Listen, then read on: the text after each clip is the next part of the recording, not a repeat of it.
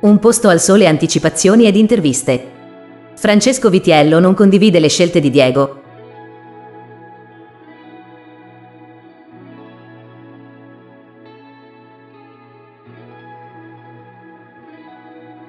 Un posto al sole è una delle soap più seguite per le tematiche e gli spunti riflessivi che offre ogni giorno.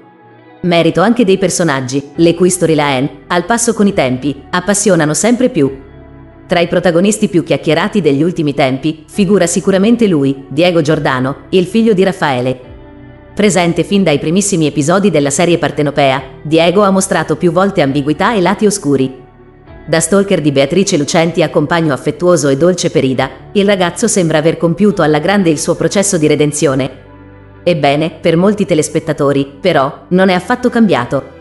E, ancora in balia dei suoi schemi comportamentali ossessivi. Ida, non a caso, nei prossimi appuntamenti, si sentirà sempre più pressata da lui, che vorrà a tutti i costi sposarla. Allarmata, proverà a confidarsi con Raffaele.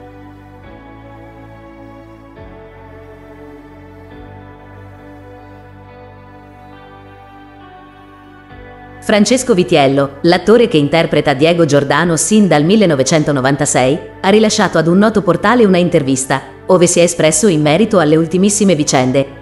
Ha rivelato di sentirsi molto diverso da Diego, di non condividere le sue scelte. Per uno come Giordano, o è tutto bianco o tutto nero, è molto determinato, deve fare tutto e dalle sue condizioni. Lui, di contro, è più morbido, più aperto al dubbio, empatizza con le persone, arrivando ad ammettere con serenità gli errori commessi. Vedere Diego alle prese con la battaglia legale di Ida per riavere Tommaso è stata un'esperienza particolare per l'attore. La giovane sta lottando a tutti i costi per affermarsi come mamma del piccino. Tuttavia, non bisogna dimenticare che è stata pur sempre una donna che, all'inizio, ha abbandonato il suo bambino. Tutto questo non è piaciuto al pubblico di Rai 3, che non è del tutto entusiasta della new entry. Ora cosa accadrà nelle prossime puntate? Diego è veramente innamorato della Kovalenko? O ne è soltanto ossessionato? Dalla trama, si legge che il giovane Giordano darà una improvvisa scossa alla sua relazione, arrivando a compiere un gesto molto importante. Dal canto suo, Ida sarà sempre più spaventata. Temendo di bruciare le tappe, chiederà consiglio al futuro suocero sul da farsi. Tutto questo, mentre Ferry cercherà di liberarsi della sua ossessione per Tommy, cercando di riprendere in mano le redini della sua vita.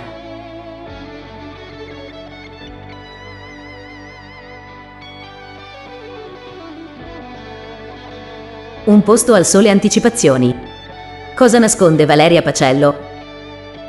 A Un posto al sole, la bella Valeria Pacello sembra celare un cocente segreto. E quanto si evince dalla trama della prima settimana di luglio 24? Alcuni episodi fa, la ragazza ha fatto purtroppo litigare Nico e Jimmy per via della scomoda questione delle vacanze estive. Purtroppo, vi annunciamo che i disaccordi persisteranno anche nelle nuove puntate in onda su Rai 3. Il ragazzino non ne vorrà sapere di perdonare il papà e si mostrerà molto arrabbiato con lui. Jimmy, infatti, vede Valeria come una sorta di estranea e quindi non riesce a legarsi a lei. In effetti, la donna, pur appartenendo al passato dell'avvocato, è entrata troppo prepotentemente in famiglia, senza dare a suo figlio e agli altri poggi il tempo di metabolizzare la novità. Ma ancora, da un po' di tempo, il giovanissimo Poggi sembra aver archiviato la sua simpatia per Cristina Ferri. E, a breve, gli spoiler indicano che si innamorerà a prima vista di una ragazzina che si rivelerà essere Mina, la nipote della Pacello. Da quel momento in poi, tutto cambierà e Jimmy farà di tutto per passare del tempo insieme al papà e alla sua nuova compagna. Pace fatta, dunque? Non proprio, visto che le anticipazioni Un posto al sole indicano a chiare lettere che la rivale di Manuela sembra nascondere qualcosa. C'è qualche scossone all'orizzonte? Nico resterà presto deluso da una brutta scoperta?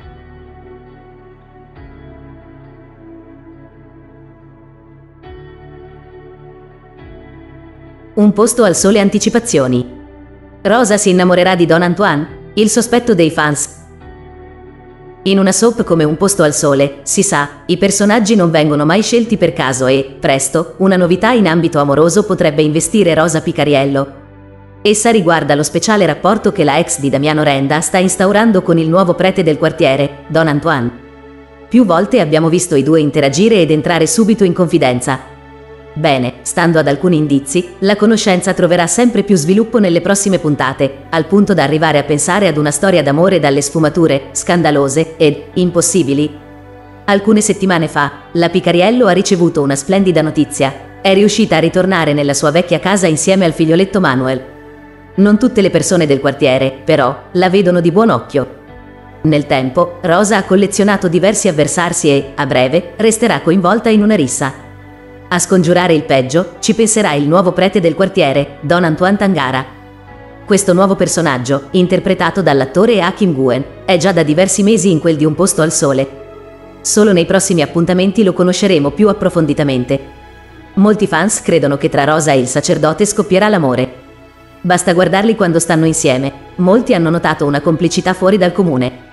Comunque sia, dopo lo scontro che vedrà la Picariello assoluta protagonista, Don Antoine si avvicinerà tantissimo a lei, al punto da arrivare a mettere in discussione la sua scelta di vita.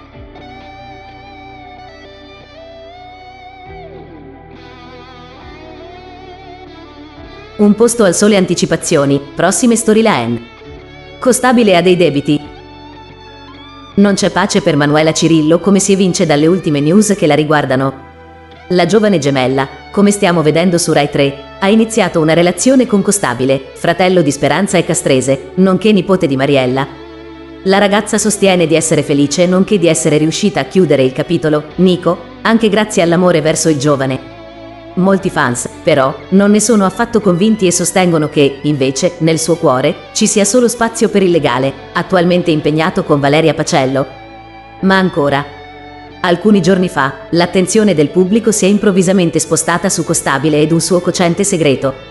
Per chi si fosse perso la puntata in questione, abbiamo visto il giovane ricevere una misteriosa telefonata alla quale ha risposto in maniera molto seccata.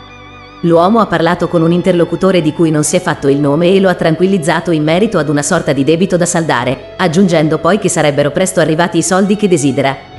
In verità, del personaggio di Costabile si sa ben poco. Sappiamo che lavora assieme al papà ed al fratello maggiore presso il caseificio di famiglia.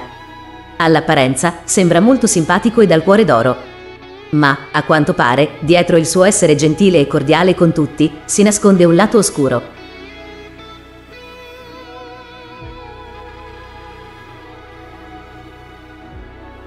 Costabile, infatti, deve corrispondere una ingente somma di denaro a qualcuno e, apparentemente, sembra intenzionato a farlo sfruttando Manuela, la sua fidanzata. Come?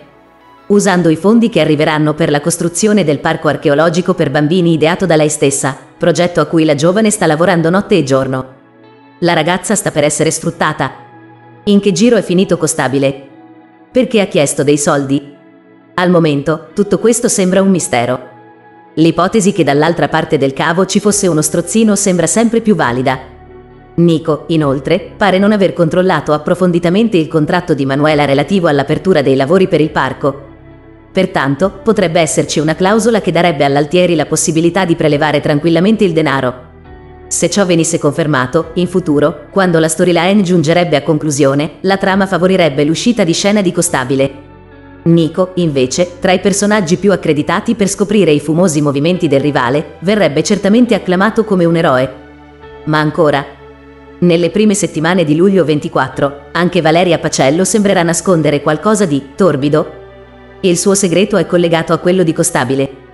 Vi è una connessione tra le due storie. In una soap come Un Posto al Sole tutto è possibile.